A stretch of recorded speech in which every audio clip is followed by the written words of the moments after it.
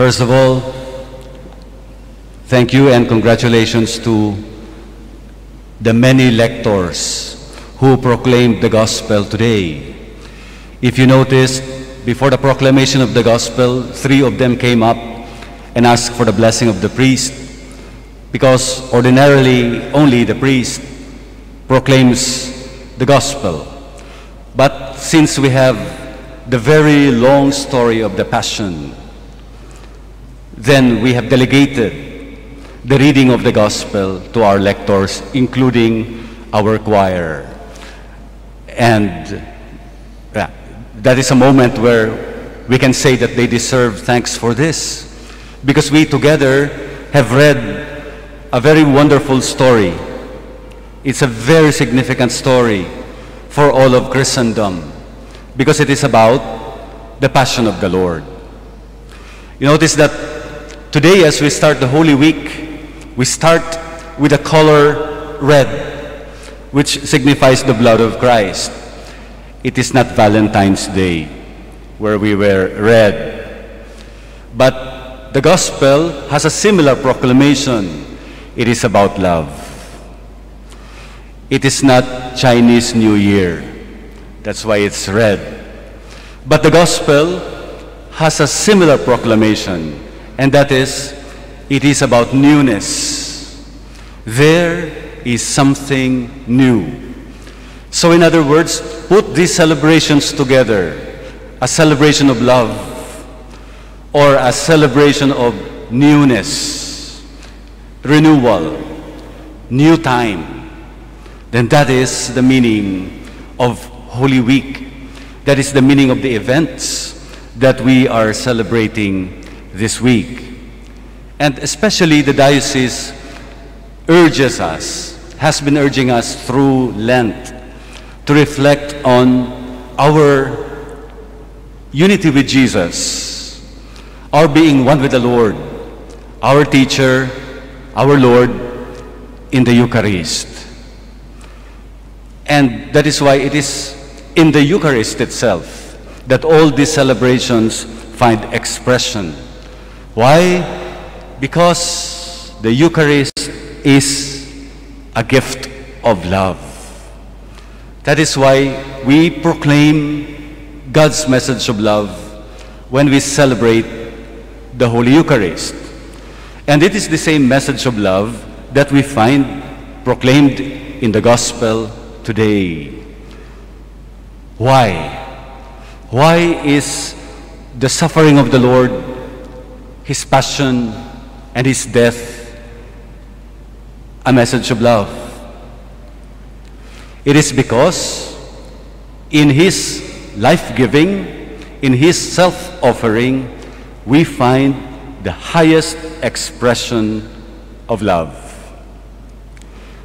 Jesus tells us, greater love no one has than to give his life for his friends.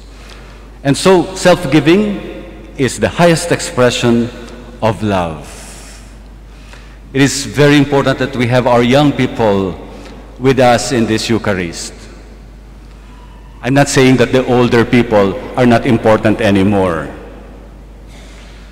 But you see, the older people, including me, we already know how it is to live in the world. But the young people, they have yet to live their lives in the world. Soon they will be falling in love, or they are in love. But what kind of love? Soon they want to give themselves in love, asking the blessing of their parents, because soon they will live lives of their own because they are in love. And that's a beautiful thing. But still, we shall ask the question, is that really love? How do you know that you are in love? How do you know that that love is strong enough to last? We don't know. but sometimes there are signs. Maybe we can say that love will last if it is pure, if it has pure intentions. Or sometimes we would say that love will last if there are actions that back up that love. Or we could say that love will last if we are prepared to work for that love. But whatever it is that we say about love, it is not real love if it is not coming from God, if it is not the grace of God. And so love is a gift. And the highest form of gift is that we could hardly reciprocate it.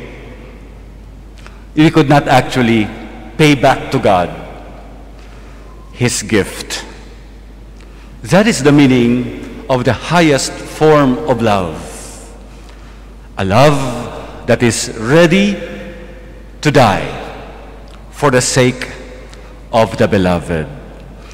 That is difficult.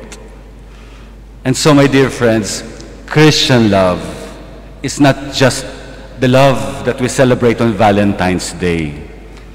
It's a more difficult love. Love that is ready to die for the beloved. In the reading today, in the Gospel proclamation, you notice that Jesus only has few words. There were more words for the crowd, paragraphs for the crowd, even more words for Pilate, trying to interpolate Jesus. So this entire gospel passage, more words are said by people, by the crowd, not by Jesus. Jesus has only one-liners. But there is, at the middle of this gospel proclamation, there is one paragraph devoted to Jesus. One paragraph. And sometimes, we don't memorize that paragraph. We don't even know it. We only know the one-liners of Jesus. Like, Father, forgive them, they don't know what they're doing. Into your hands I commend my spirit. One-liners. But at the middle of the gospel today is one entire paragraph that Jesus said. I would like to read it again because I know you might have missed it. This is what Jesus said. Daughters of Jerusalem, do not weep for me. Weep instead for yourselves and for your children. For indeed the days are coming when people will say, blessed are the barren, the wombs that never bore, and the breasts that never nursed. At that time people will say to the mountains, fall upon us, and to the hills, cover us. If these things are done when the wood is green, what will happen when it is dry? Very long.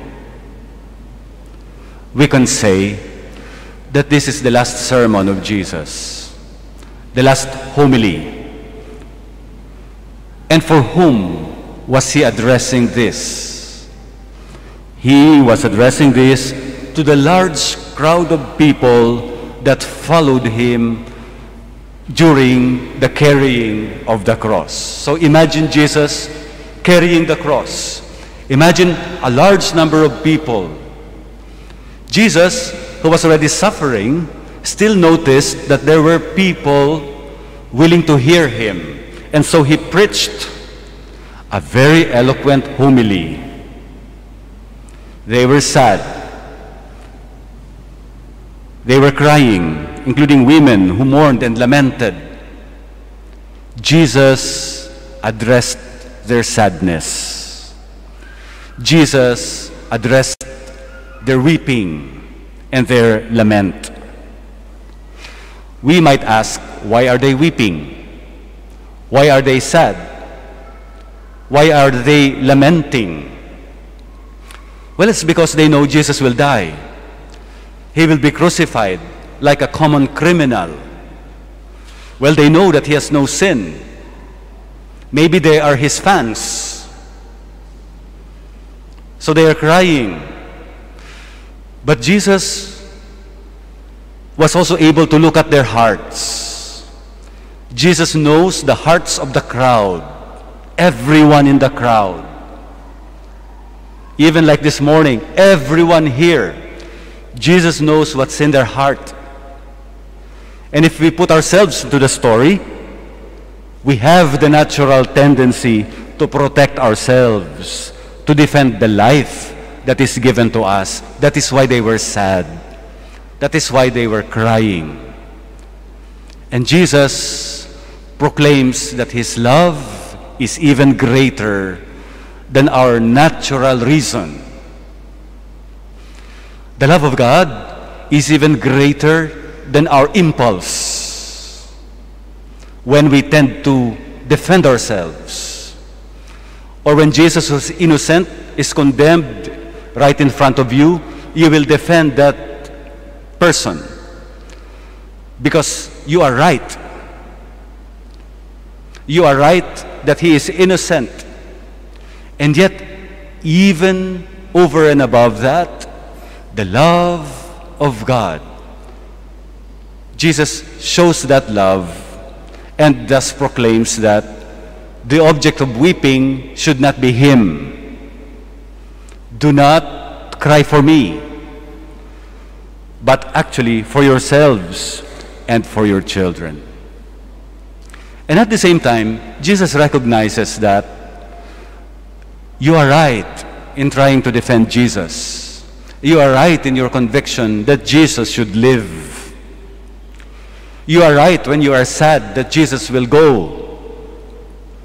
That is why, towards the end of these celebrations, he will give us the Eucharist. He will give us a gift of himself that will cure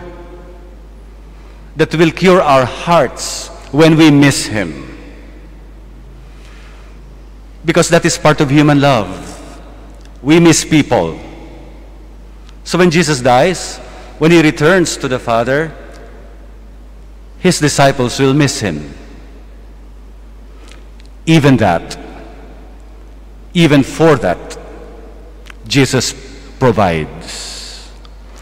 At the Last Supper, Jesus left a legacy of, like a reminder to us, a souvenir, that we should not forget his perpetual self-giving. My dear brothers and sisters, when you ask, what kind of love do I have? What kind of love do I feel? It means for a Christian asking, is this like the love of the Lord?